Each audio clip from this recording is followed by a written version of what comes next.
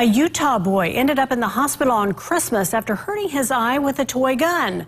But this wasn't a BB gun or any gun that shoots a projectile at all. It was a toy laser gun that blew up in his face. Tanya Dean has the story. Today it was Christmas. I hurt my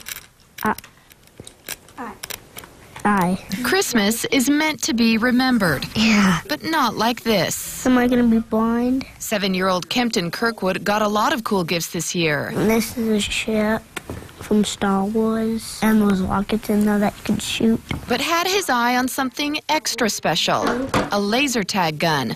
When he opened it Christmas morning, though, something wasn't right. Yeah. A battery got stuck, and the laser tag gun started to get hot. That's when it exploded. It just kind of popped and exploded right in his face. Home security camera footage shows exactly how it happened.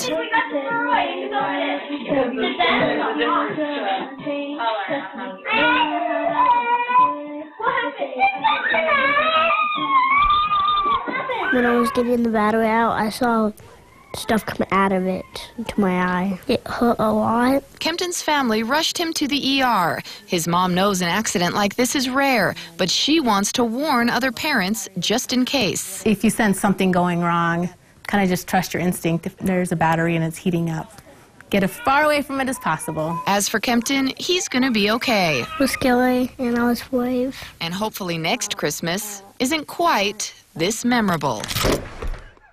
The gun's manufacturer asked the Kirkwoods to send them receipts for their medical bills. The family does not plan to file a lawsuit.